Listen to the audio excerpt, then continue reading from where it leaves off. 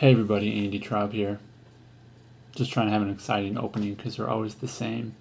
This is my Kindle, which I have an affection for. I don't love it, but I do have an affection for it.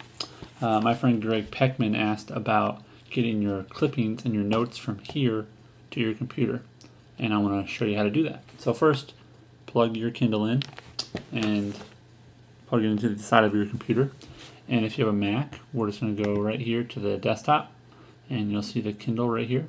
Or if you are in your Finder, you'll see the Kindle plugged in right here. So you can navigate there, and then you can go to Documents, and then you go to myclippings.txt, and you want to just drag that file. Whoops.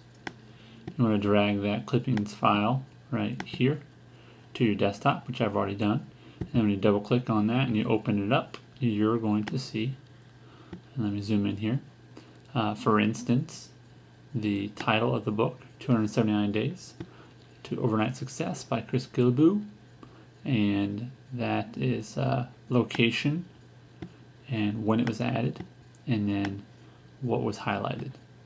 And you can see got a lot of highlights here.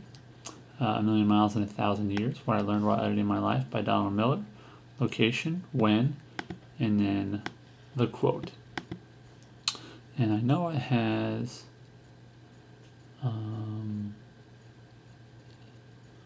know it'll take your notes too, so I'm trying to find where the notes are, but anyway, yeah, so that's how you can get your clippings off of there.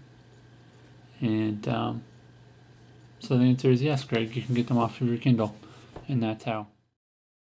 Hey, one more thing for those of you who wanted to access your clippings via the web, which would actually be an easier way, maybe, or if you have an iPad and you don't know where to find your clippings and your highlights, then you can go to your kindle.amazon.com account and just go to this page once you've signed in, and you click on your highlights, and then you will see your highlights, and the most recent ones are at the top.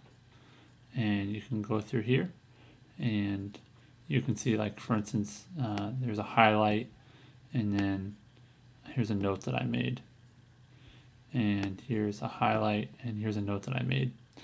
Or you can go in here and add a note manually, all via the web, since it's all backed up, and I'm assuming that'll show up on your device as well. So those are the two ways you can get your notes or clippings from your Kindle.